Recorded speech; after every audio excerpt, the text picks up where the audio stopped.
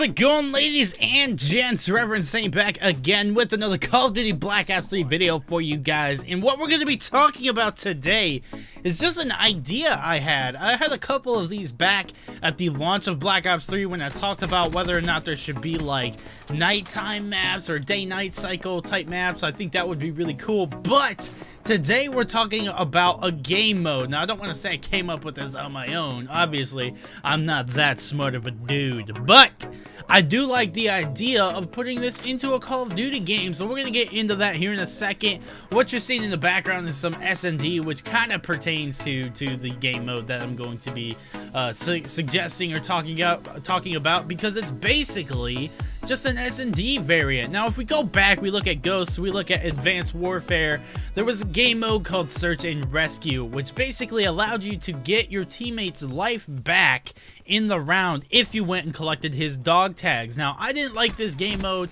Main reason is because when somebody died and you went to pick up their tags to revive them, usually people on the other team were just camping those tags, pre-aiming them, waiting for you to come and try to get them to kill you. And if you did get the tags, yeah, your teammate revived, but now your tags are sitting there and you're not playing. So I just really hated that game mode. But in the new Gears of War 4 beta, there is going to be a new game mode called Dodgeball, which basically is like Search and Destroy, or like classic Warzone and Gears of War 1 or Gears of War 2 or Gears of War 3 or any of the Gears of Wars. Basically, you each get one life on each team, except if say someone on your teammate or on your team dies and then you get a kill on the other team, if you stay alive for 5 seconds, then your teammate comes back to life. They get the extra life. Basically like catching a ball in Dodgeball. If you catch a ball, that means your teammate gets to come back in and you basically start over again at 5, and now it's 5 versus 4. But if the other team then gets a kill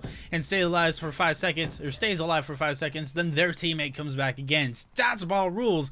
But in Gears of War, I think this game mode would be freaking awesome to see in Call of Duty. I feel like something like this could actually be almost a competitive type game mode, because there's no camping involved in it, really. It's a crazy back and forth tug of war for numbers. It's not necessarily like an objective based game mode. It's still technically, it's like a hybrid respawn, non-respawn, you know? It's like, you're fighting for the number advantage, yes, but if you lose somebody, then they have the number advantage. You're just constantly fighting for that, and you ultimately have to work really, really well as a team to get the kills that you need to get. And I feel like it's even more so in this game mode, or it would be more so in this game mode than it would be in an S&D, where it's basically just get the kills or get the bomb down. You know, there's no back and forth in that. It's just whoever has the number advantage has that advantage constantly,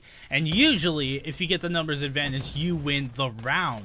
This isn't necessarily like that. Yes, you want the numbers advantage, but it's just as easily lost as it is gained. So I really, really like the idea of this game mode. I think it'd be really cool to see it in a Call of Duty setting.